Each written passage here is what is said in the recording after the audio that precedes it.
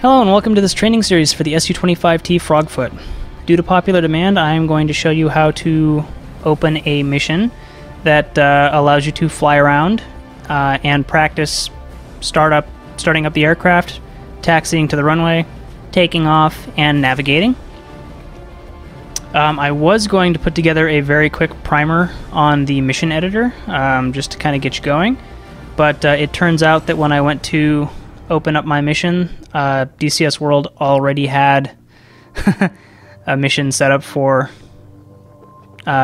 starting up the aircraft and navigating. So I'm just going to show you how to get there. It's going to be a real quick tutorial. Here we are at the main menu of DCS World. You should have a list of modules over here. We're going to be flying the Su-25T. So come over here on the right hand side, you're going to go to Mission. Now, I don't know where it's going to start you. It might start you in the My Missions directory, in which case any missions that you've downloaded from the internet or put together yourself would be in here. Click on this Drive drop-down, scroll down to Su-25T,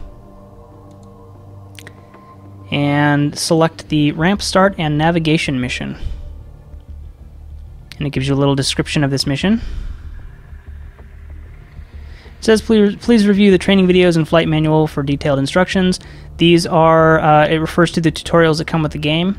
You can watch those if you want. My tutorials are a little bit more in depth. So if you've already watched mine, you really don't need to watch the ones that come with the game. If you haven't watched mine, you could watch the ones that come with the game, but they're lower quality and a little bit less informative. And it gives you a quick little recap on what the various keyboard commands are. Go ahead and click Open. It'll bring you to here. Gives you a quick overview of where your aircraft is going to be flying to. You can get a closer look if you want by clicking on Mission Planner down here. And it brings you into the mission editor, a pared down version of the mission editor. You can't add planes or delete planes, but you can, I think you can modify your flight plan.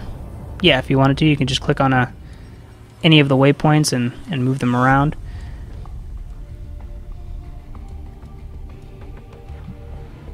But I don't think you can save. Nope, you can't save. But it gives you a top-down view of what your mission is going to be. You can zoom in and out on your mission by using your mouse wheel. You can click and drag. If you right-click and drag, the map will scroll. You can select a weapons loadout if you want. Here's a bunch of presets for you.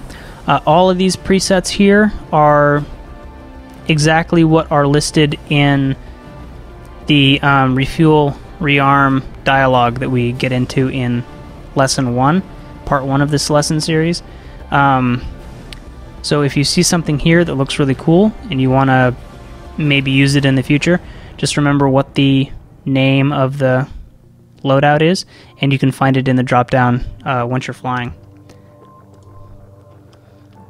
And once you're done looking at your overview of your mission, which in this case it's just taking off and going here, go ahead and click the Exit button and click Fly, and that'll put you in the mission. So that you can start up your aircraft, taxi to the runway, take off, and hopefully you can navigate these waypoints. If you've watched parts 1 through 3 of my tutorial series, you should be able to complete this single mission. And actually, these missions would be a great way to practice the rest of the tutorials that I've got coming up. Thanks for watching. I hope this was informative. I hope this helps, and happy flying.